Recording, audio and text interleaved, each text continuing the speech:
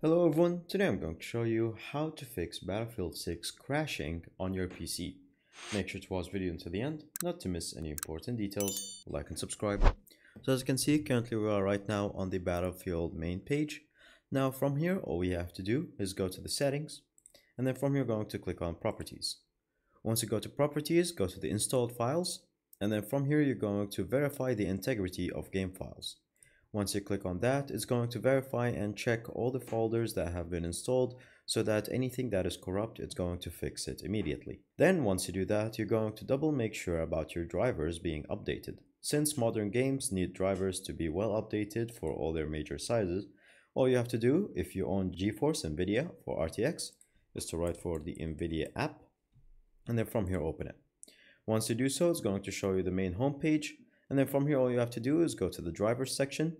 And then in the drivers section, from here it says up to date, but for you it might say update to the new one. And so from here, you're going to simply click a green button that will be right here. Once that is done, all you have to do finally is go to the settings. And then from here, going to show to graphics. And then from here, going to go to the graphics settings for the system settings. And now from here, once you do that, it's going to pop up this window. And so you're going to give for browser tasks. Now you're going to browse for the game, which is going to be Battlefield 6. You can do so by going back to Steam. And then from here in the main page, you can go to the settings and then manage. And then from here, browse local files, which is going to send you to this folder. Then you're going to copy this place, which you're going to right click and then click on copy. Go back to the settings, go to browse. And then from here, going to paste it right here, Ctrl V. And then done. And as you can see, Battlefield 6 is right there. Going to click on it and click on add. Once you do so, it's going to give you some options. Click on here.